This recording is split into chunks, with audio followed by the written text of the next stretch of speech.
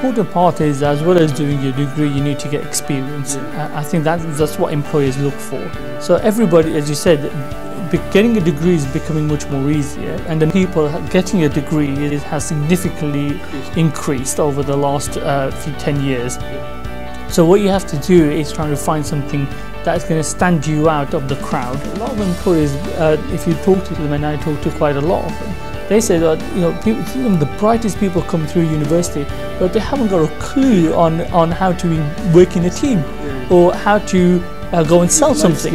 These life skills are very, very important, and I think as well as getting a degree, it's about getting that as well, getting those life experience, getting those soft skills, as we say. I think it's very important that people do go through apprenticeships, and the days of what they used to see apprenticeships is only in kind of the manual labour, the blue collar industry is gone.